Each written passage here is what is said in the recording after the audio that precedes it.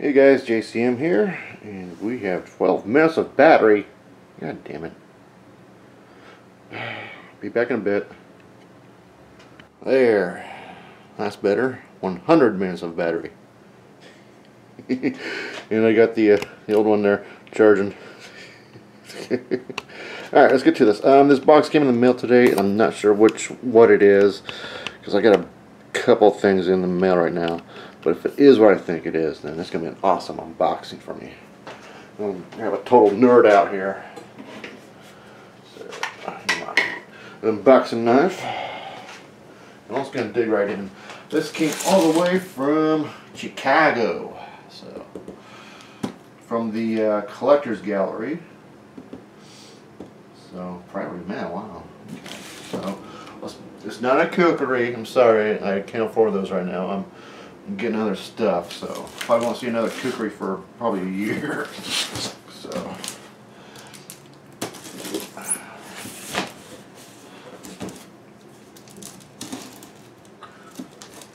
I really need to get my workbench going because I have no place to unbox anything anymore. I don't have a table space.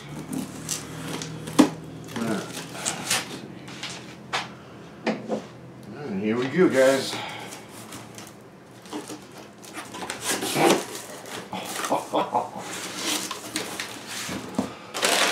Paper. I love paper. I don't know, I ordered paper.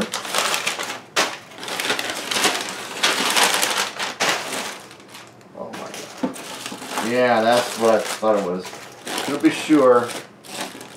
Oh yeah. Oh. And it's still in its plastic wrap. Ain't that nice? So yeah. There you go, kitties. Let me get rid of this. Ah, peanuts. Typical. So the story behind this is I saw a YouTube video of a guy building one on YouTube, and it looks so cool that I wanted to get one. But all the ones I see for sale are between $240 to $500. I'm like, what the fuck? So, now I love sci-fi models. I love Star Wars stuff, and this looked really cool, and I had to try and get one, but when I found out the price, I was like, fuck that. That is ridiculous for a model kit. So, what I ended up doing is I found one that was on bid on eBay, and it was at $50, so I ultimately won it for $71. So I got it just, so yeah, plus $17 shipping and handling, so it came out to about 80 bucks. So I got it for under $100, which I think is pretty spectacular. Personal victory for myself. And as soon as I get a hobby bench made, we're going to build it. We're going to build it and paint it. And this is a snap-tight kit, so we're going to glue it, and I want to hide the seams with putty and stuff, and try and do the best I can with it. So.